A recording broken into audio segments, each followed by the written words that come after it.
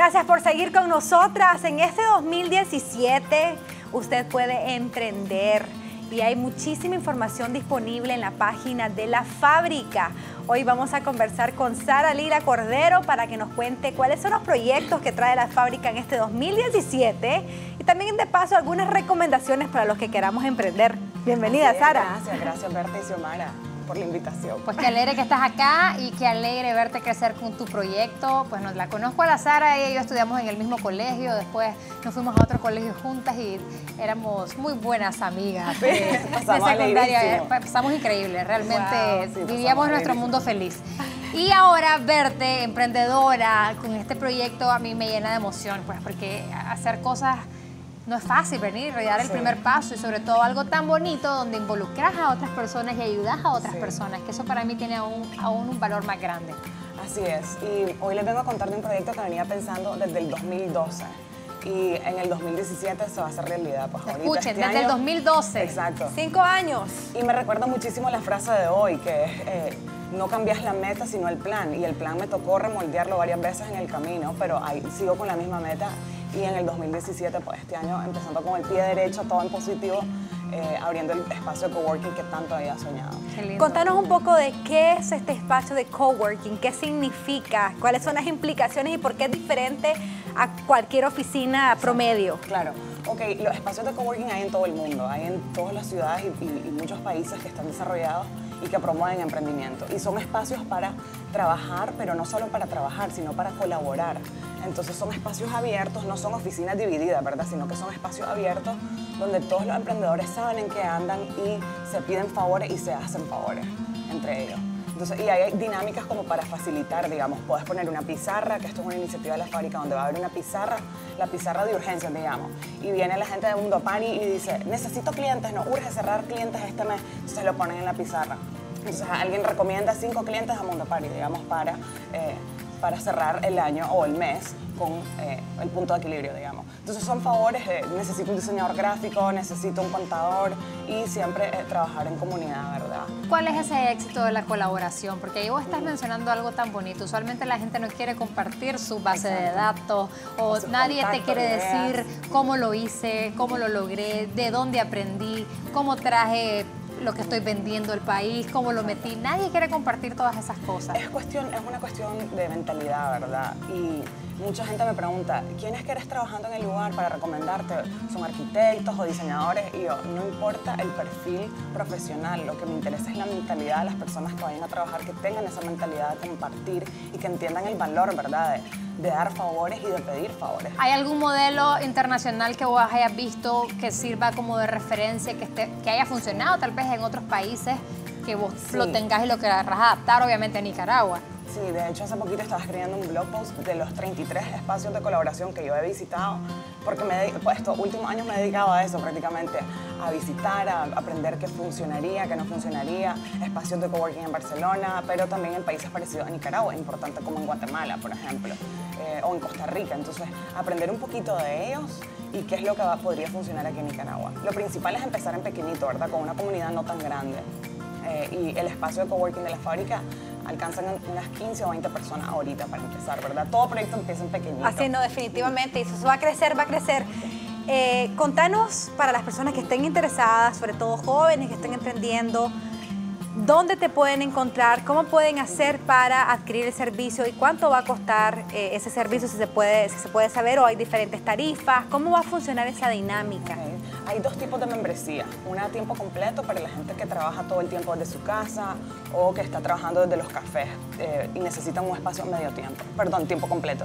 Y la segunda es medio tiempo, que es para la gente que tal vez tiene otro trabajo o son madres y no pueden estar todo el tiempo trabajando. Entonces, esta es la membresía medio tiempo. La membresía full time cuesta $85 y la medio tiempo 55. Esto es precio de preapertura o apertura, solo va a estar ahorita en enero. Accesible. Después en febrero va a aumentar un poquitito nada más, no se aflijan. Pero ahora entiendan, ¿por qué debe de aumentar? Porque hablemos claro, o sea, realmente pagar un alquiler, que la luz, que todo el espacio y todo lo que vos estás invirtiendo, por supuesto que tiene que haber una lógica, ¿no? Los muebles lindos, todo, es una... También quisiera contar una anécdota. La firma de... Yo venía con... Y volviendo al tema de que hay que cambiar el plan y no la meta. y no la meta. yo venía mi plan era ir a Barcelona a estudiar, regresar y recién regresando abrir el espacio.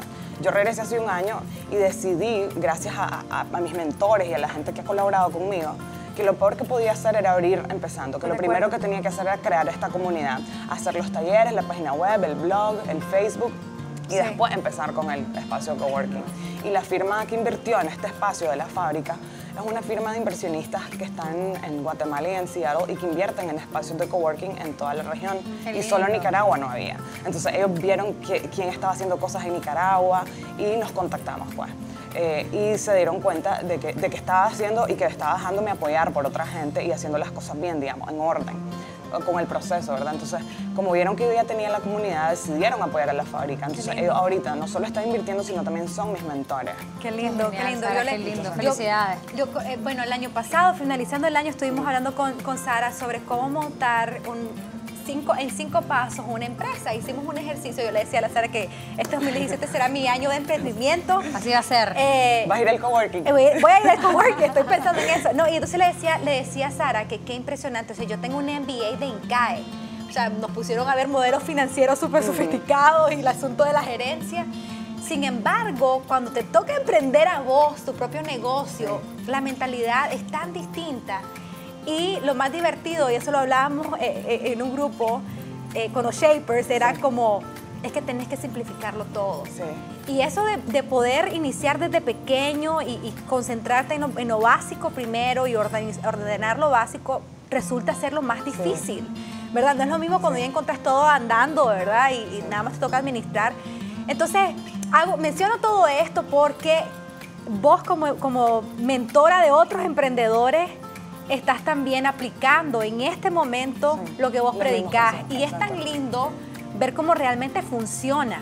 O sea, yo también he tenido la oportunidad de verte en este proceso y funciona. Entonces hay como mucha esperanza para mí de cara al emprendimiento en Nicaragua y espero que hayan muchos más espacios como este porque han habido muchas iniciativas. Yo he conocido 3 proyectos más y al final no lograron sobrevivir.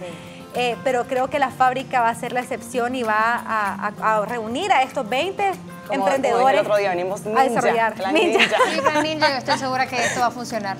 Sí, definitivamente. Sí, hay cosas que la gente tiene y ya viene con la magia. Y también se me olvidaba, bueno, son las 2 membresías, el full time y el medio tiempo, pero también está el day pass. Vos podés ir por el día, digamos. Si solo tenés una reunión o si estás hasta la pata en la oficina y no te puedes concentrar, te podés ir un día a la fábrica.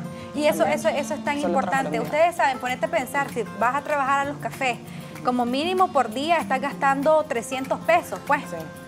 O sea, sacar la cuenta a la semana, ¿cuánto gastas? Mejor tenés tu membresía ahí, tu espacio.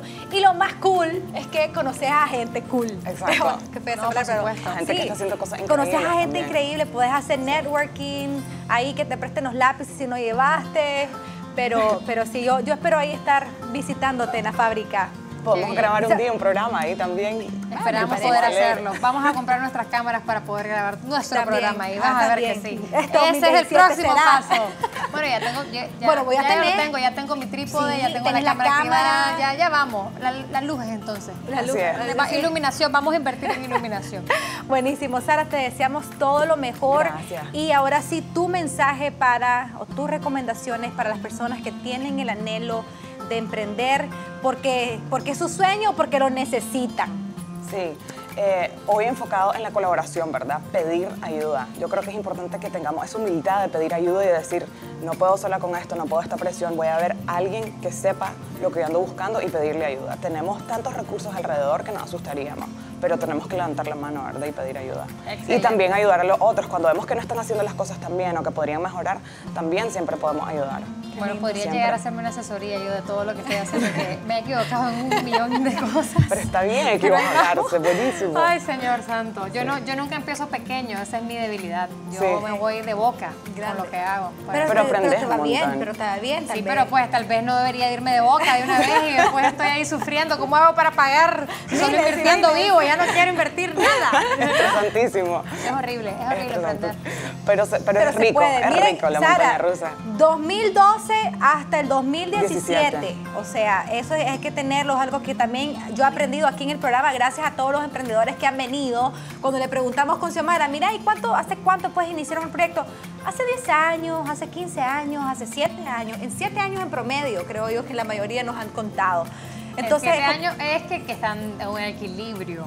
Claro, pero te digo, cuando, o sea, la gente que ha venido a contarnos de sus emprendimientos es porque ya están fluyendo en el mercado, ya arrancaron. Ya están. Pero lo que a mí me ha impresionado es que toma su tiempo y estar conscientes de que toma su tiempo nos va a ayudar a mantener el ritmo, y eso es bien importante cuando se trata de emprender. Nosotras mismas, o sea, el primer año de Berta y Xiomara fue casi que ahí, pero fácil, llegamos. ¿Verdad? No creas, fue duro. Fue un mes que tomaron la decisión de aceptar el proyecto. Eso fue lo más difícil, convencer a esta mujer que tomara la decisión. Ahora imagínate, este es el primer año, ¿te imaginas de qué a 50? No sé. Sinceramente no veo 50 años más de Berta y Xiomara, pero todo para bien. Todo para bien. Gracias, Sara. Disculpen mi negatividad, pero a veces suelo ser muy realista y pongo los pies en el suelo. Pues bueno, pues lo que quede de Berta y Xiomara sea un poco... Lo vamos a hacer con amor y felices. Me encanta. En victorias, prosperadas. ¿Cómo es? Bendecida, prosperada y victoria. Nos vamos. Muchas gracias, Sara. Vamos a ir a visitar el centro. Vamos a llevar nuestra camarita, porque así se empieza. Con nuestra camarita que tenemos. No con el canal de televisión que vas a montar. No, con el canal. Vamos con la camarita. Y si no, con el celular también. Así es, totalmente. Lafabrica.co. De colaboración. De colaboración. Lafabrica.com. Métase a buscar la información que necesita y le deseamos lo mejor a ustedes. A vos también, Sarita. Nos vemos. Gracias. Hasta mañana. Adiós. Y feliz 2017. Arrivederci, Berta. Arrivederci.